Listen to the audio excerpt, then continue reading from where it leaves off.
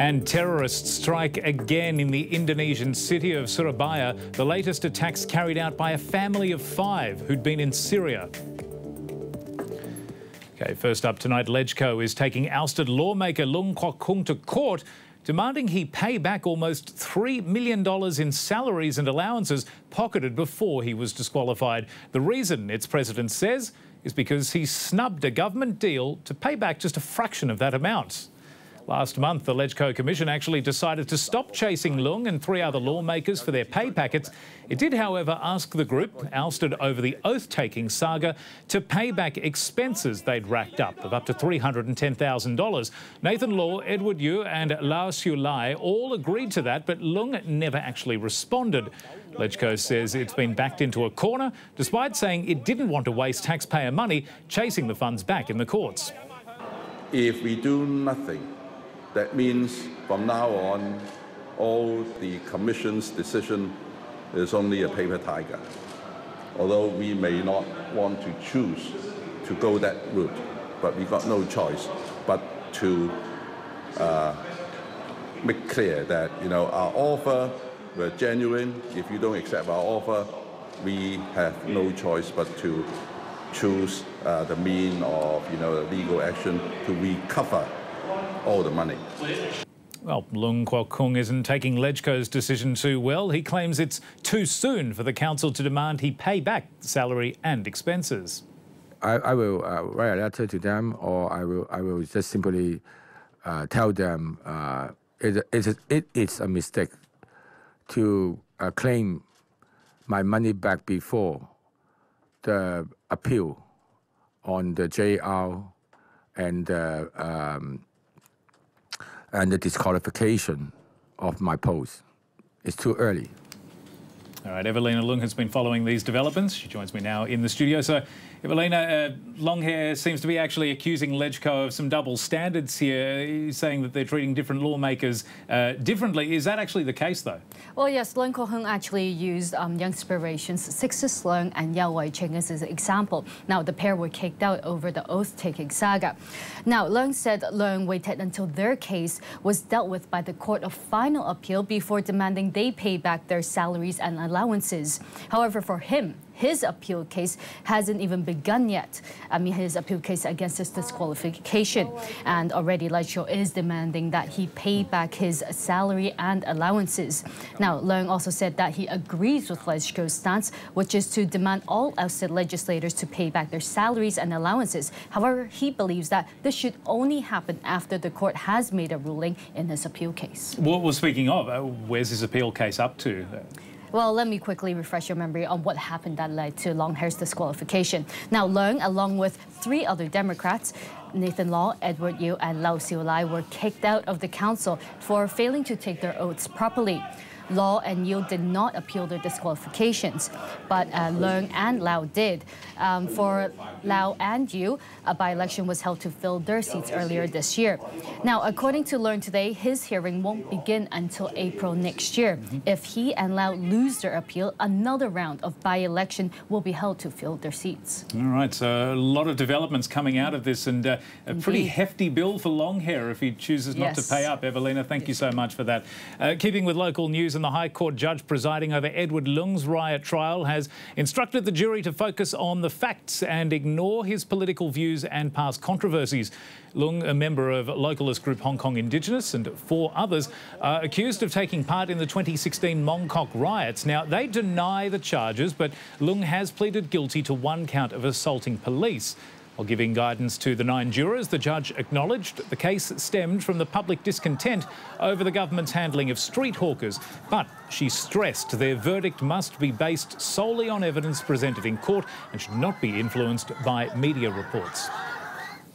The government has come under scrutiny from lawmakers over the way it provides subsidies to non-governmental organisations.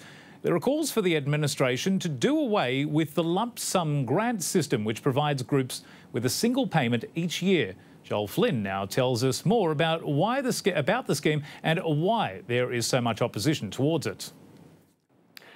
OK, so what exactly is the lump sum grant? Well, the system began in 2001 to replace the traditional reimbursement schemes under which the government would pay NGOs costs after money had been spent. The current scheme gives a lump sum of money to NGOs up front every year.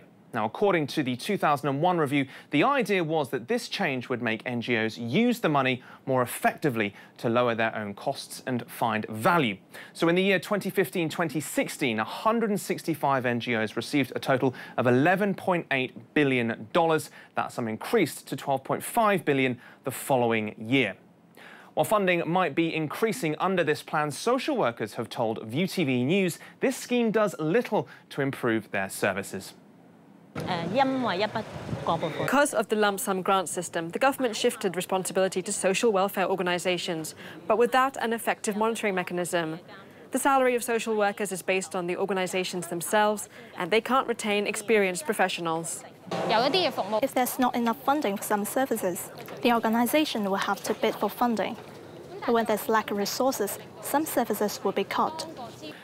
So lawmakers are now looking at whether this scheme needs rethinking, and not for the first time. Earlier this month, the Public Accounts Committee said it had grave concern and dissatisfaction over the government's failure to monitor the work of NGOs after offering them subsidies. That was essentially because some NGOs were running up large debts, while others were stockpiling the handouts.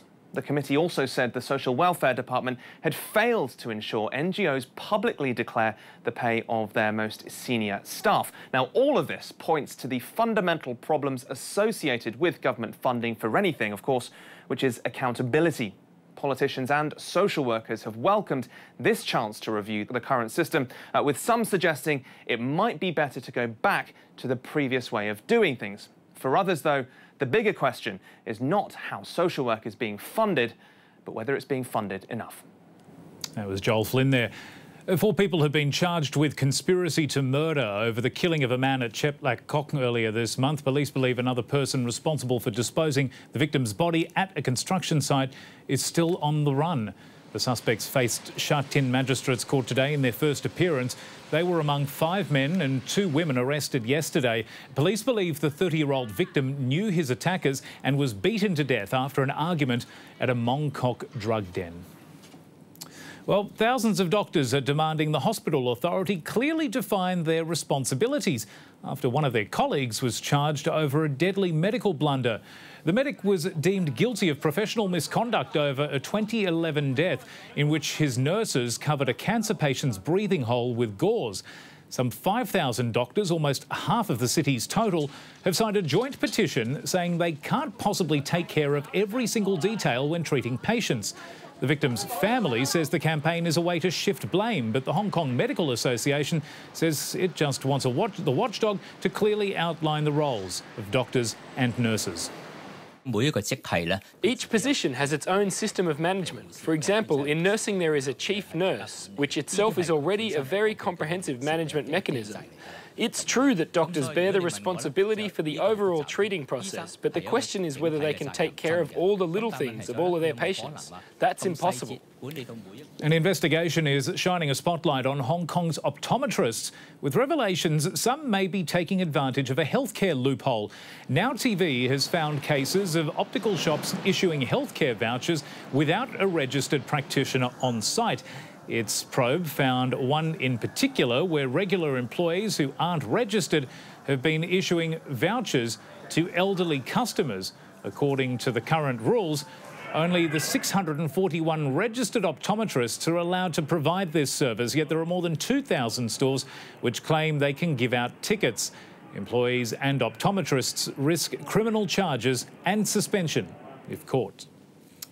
All right, coming up next, time to have a look at the world of business.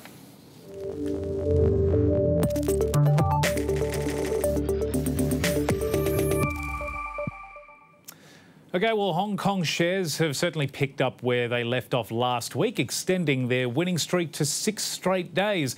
Investors tracked a strong lead on Wall Street, pushing the Hang Seng Index 1.35% higher to 31,541 points.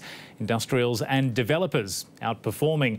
It was, however, a turbulent day for Apple component supplier AAC Technologies after releasing Q1 earnings.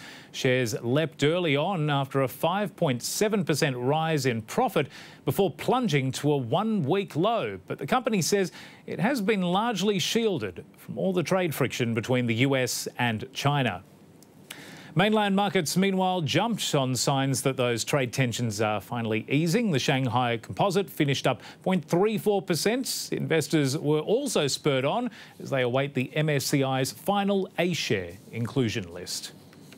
Elsewhere, though, an ugly session for Malaysian markets, which opened for trade for the first time since Mahathir Mohamad's shock election win. The main bourse actually hit a 3-month low within minutes of the opening bell, but eventually recovered to end the day up 1.25%. Now, markets are also awaiting key data in the coming days, which will put the strength of the global economy under the microscope. Japan and Germany, they both release their GDP figures this week, and the US publishes its retail sales. As Kira Lee reports, it could also be a make or break period for the NAFTA trade talks. Big spenders or big savers? That will be the question on Tuesday when US retail sales for April are released. Tax changes are estimated to have reduced annual personal taxes by over $115 billion. That should mean more money for consumers. But a Reuters poll expects sales to grow just 0.4% from March's 0.6% rise. Other data dominating will come from Japan. Its economy is expected to have contracted for the first time in 2 years in the first quarter, due to weak private consumption and softer export demand. But some say it may only be temporary. Even though we continue to see CPI targets pushed further out into the middle distance, I think there are some signs of constructive impetus in the terms of the Japanese economy. I think the labour market is in a particular one, especially where we're now starting to see some signs of wage growth picking up. Q1 GDP figures are also expected from Germany, with some analysts predicting a deceleration there too. Updating the North American Free Trade Agreement has stalled over autos. There are now just weeks left to reach an agreement before negotiators hit challenges caused by a Mexican presidential election and mid-term elections in the US. The coming days seen by investors as a make or break to seal a deal between trading partners Mexico, Canada and the US. OK, time for a break, but when we return, a classic case of, well, classics in Monte Carlo. Vintage cars hit the Riviera ahead of the famed Monaco Grand Prix.